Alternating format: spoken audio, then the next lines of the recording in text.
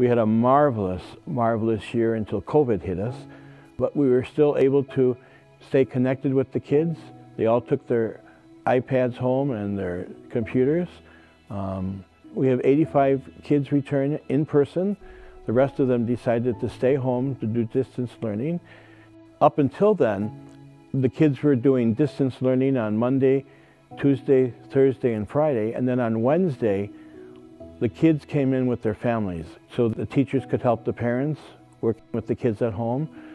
The other concern was that we be able to help some of the parents get their GEDs. We felt that helping some of the parents, even to teach them how to read, it would continue to have a marvelous impact on the learning of their children. So in that regard, we're very satisfied with the progress that has been made.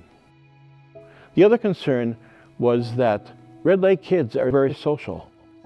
Relationships are important.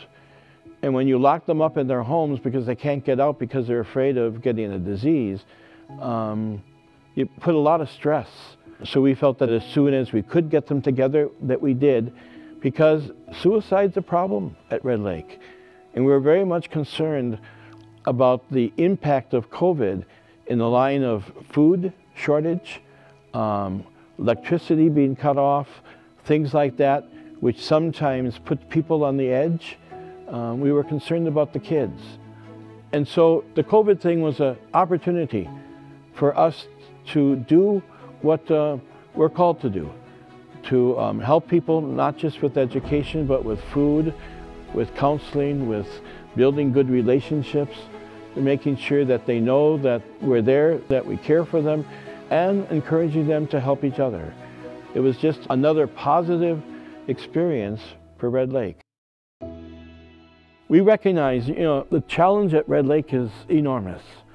And you can talk about the 65% poverty, but 65% poverty, those are the faces of my kids.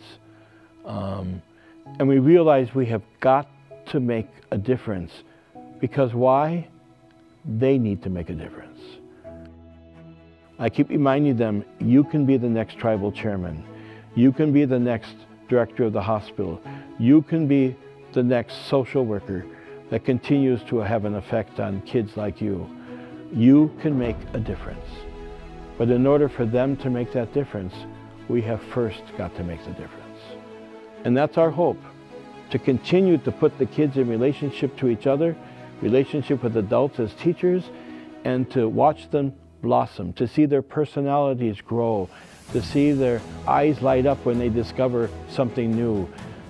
From the very beginning of our arrival at St. Mary's 12 years ago, the struggle was to keep the school open.